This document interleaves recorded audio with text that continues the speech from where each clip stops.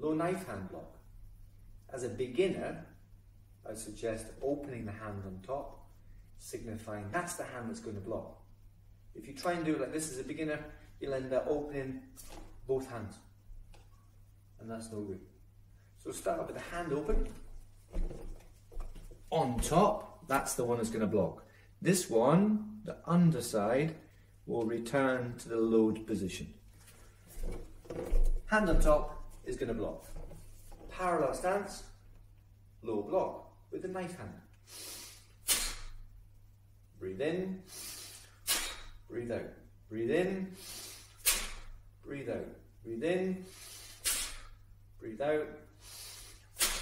Low knife hand block. And use the 2 fingers here again to measure the area. That's it. Knife hand. 4 fist.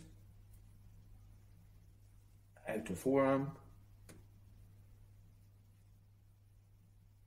Knife hand.